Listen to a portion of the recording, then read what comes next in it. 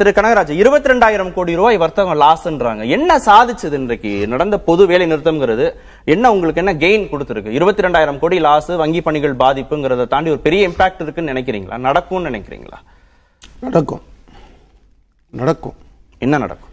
முதல் முறையாக இந்த முறைதான் தொழிற்சங்க தலைவர்கள் ஒரே குரல்ல என்ன சொல்லியிருக்காங்க அப்படின்னு சொன்னா, இதுவரை நம்ம டிஃபென்சிவா இருந்தோம், இந்த முறை அஃபென்சிவ்ல போறோம் அப்படின்னு அவர் சொன்ன மாதிரி இல்லை. இப்போ 22,000 கோடி இல்லை, 2 நாள் கழிச்சு அசோச்சம் ஆக்சுவலாக அசஸ் பண்ணி சொல்லுவாங்க. ஒவ்வொரு தடவையும் அரசாங்கம் இப்படி ஒன்று சொல்லும், அன்னைக்கு அசோச்சம் ஒன்றும் சொல்லாது. ஒரு 2 நாள் கழிச்சு என்ன சொல்லணும்னா டோட்டலாக எவ்வளவு பாதிப்பு வந்ததுன்னு சொல்லும்.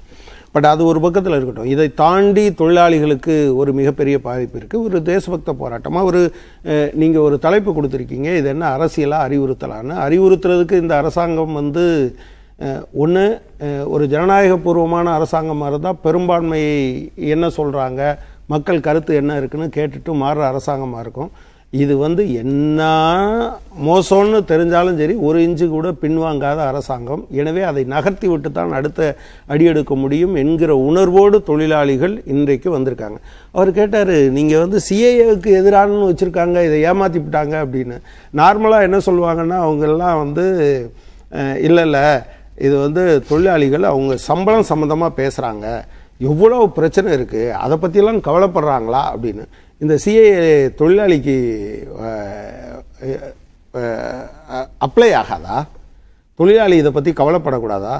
அவங்களுக்கு தெரியாது. தேசபக்த போராட்டத்தில் இந்தியாவில் நடந்த முதல் அரசியல் தொழிற்சங்க போராட்டம் அது அரசியல் நோக்கத்துக்காக நடந்ததுங்கிறது தமிழ்நாட்டில். வஉசி கைது செய்யப்பட்ட போது நீங்கள் கோரல் மில் தொழிலாளி மட்டும் இல்லாமல் அன்றைக்கிருந்த திருநெல்வேலி மாவட்டத்தில் இருந்த ஒவ்வொரு தொழிலாளியும், சவர தொழிலாளி உட்பட அதை அப்போதைக்கு அதை சொல்லியிருக்காங்க.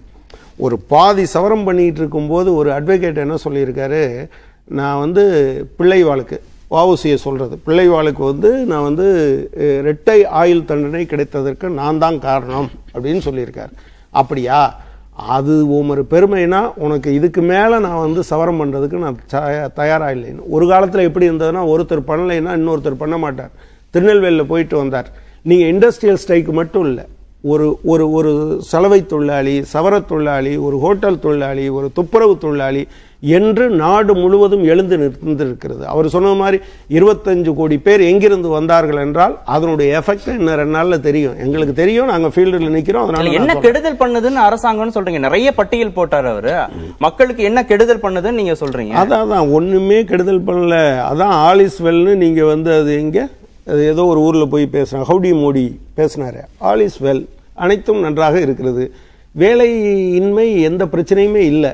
சொல்லட்டுமே மோடி எங்கேயாவது இருந்து, நான் 2 கோடி பேருக்கு வேலை கொடுக்குறேன்னு சொன்னார்ல ஆண்டுக்கு. இந்த சமயத்தில் என்ன சொல்லியிருக்கணும், அவரு எல்லாருக்கும் வேலையை கொடுத்துட்டோம் அப்படின்னு சொல்லியிருக்கணும்ல. அப்படி சொல்ல அவங்களால முடியுதா? சார், நீங்க கொடுக்கிற புள்ளி விவரங்களும் அரசு தரப்பு புள்ளி விவரங்களும் ரெண்டும் வேறையா இருக்கு. எதை எடுத்து பேசல, எதை கவனத்தில் எடுத்துக்கிறது இல்ல. 43 ஆண்டுகளில் இல்லாத அளவிற்கு வேலையின்மை அதிகமாக இருக்கிறது அப்படின்னு போன ஆண்டின் ஆரம்பத்தில் சில விஷயங்கள் கசிய விடப்பட்டதா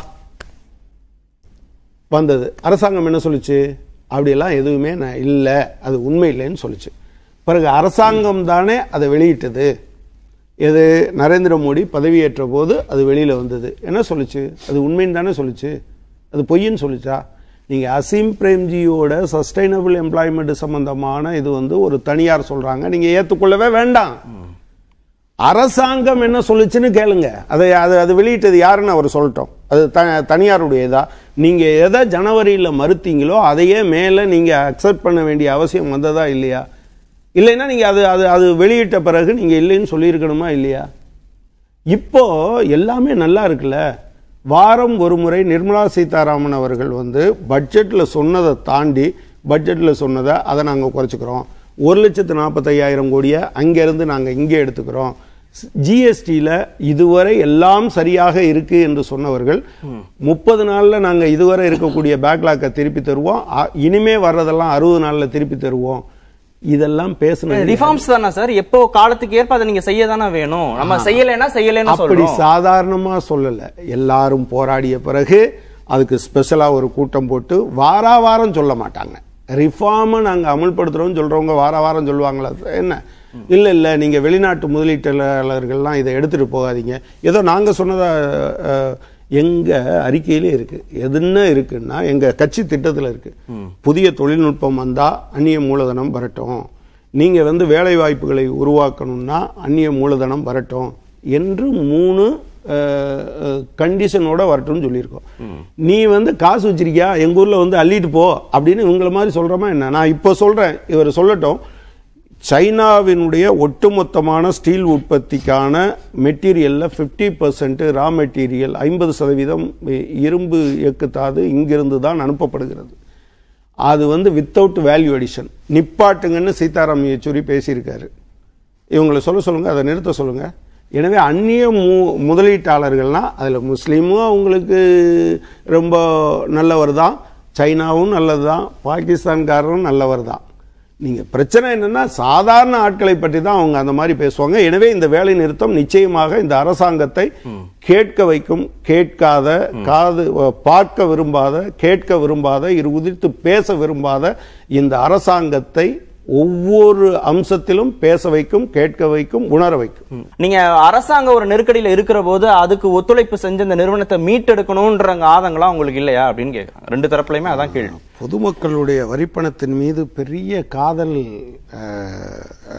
கேடி ராகவன் சாருக்கு இருக்கு. நான் என்ன கேட்குறேன், பிஎஸ்என்எலுக்கு 4G சேவை கொடுத்தா என்ன கெட்டு போயிடும்?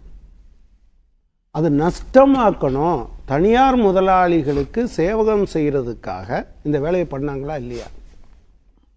சார் ரொம்ப வருத்தப்பட்டார். இப்படி ஆயிப்போச்சா அப்படி போச்சா. நான் இப்பவும் சொல்றேன், இவங்க ஏதோ இது நஷ்டத்துக்கு பணம் கொடுக்கறதுனால, அதை ஈடுகட்டுறதுக்கு பணம் கொடுக்கறதுனால பொதுமக்களுடைய பணம் நாசமா போயிருது அப்படின்னு சொல்றாரு. ஆனா தனியார் நிறுவனங்கள் கட்டணமாக எவ்வளவு வசூல் பண்ணாலும் அது பொதுமக்கள் பணத்தை கொள்ளையடிக்கிறதா அவர் ஏத்துக்க மாட்டார். சௌரியமா போக முடியுதுன்னு சொல்றாரு.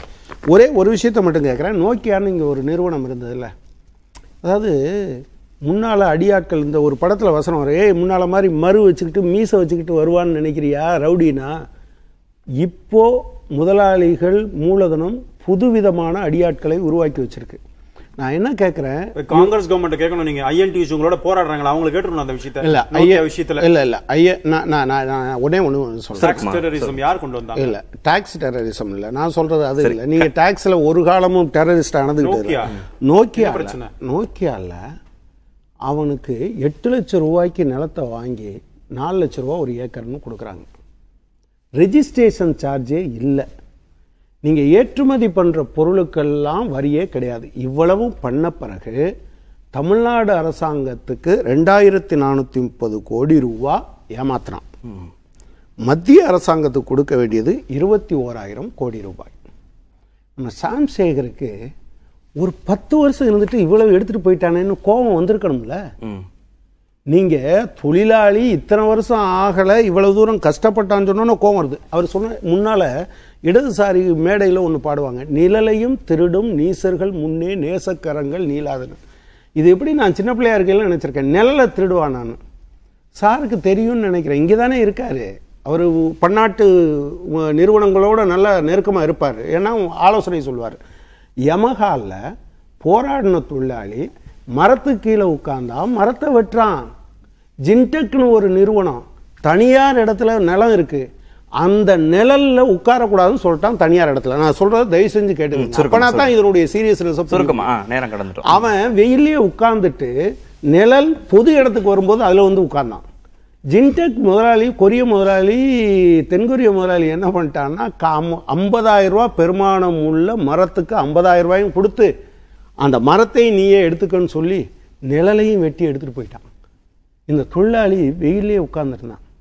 சார் யோக்கியதையை பத்தி பேசுறார். கோவரணும் இல்ல, ஓ நாட்டு தொழிலாளிக்கு நிழல்ல உட்கார்றது கூட. ஆனா கோர்ட்டுக்கு போய் அப்புறம் என்னாச்சு, இவ்வளவு வந்தது. ஆனா 10 வருஷம் தான் கோர்ட்டு சொல்லணும், அதுவரை இவர் இப்படி இருக்கணும். அவர் சொன்னார் கும்பல்னு சொன்னார். நான் என்ன சொல்றேன்னா, மூலதனம் உருவாக்கி வைத்திருக்கக்கூடிய இந்த ஆலோசகர் பெயரில் இப்ப நிறைய கும்பலை உருவாக்கி வச்சிருக்கு. அது இதோட வராது. இங்க ஜவஹர்லால் நேரு யூனிவர்சிட்டியில வந்தது மாதிரி இரும்பு தடியோட வராது. அது தேசபக்திங்கிற போர்வையில் வரும். இப்படிலாம் பண்ணா இந்தியா எப்படி ஆயிரும்? வேலை வாய்ப்பே வராது அப்படின்னு தான் வருமே தவிர வேற வழியில வராது. நான் என்ன சொல்ல விரும்புறேன் அப்படின்னு சொன்னா, ரெண்டு பேர்ட்ட ஒரே ஒரு ஒப்பீனியன் மட்டும் நான் வாங்கி நிறைவு நான் என்ன கேக்குறேன், 225 ஸ்பின்னிங் மில் மூடி கிடக்கிறதுக்கு தொழிற்சங்கமா காரணம்?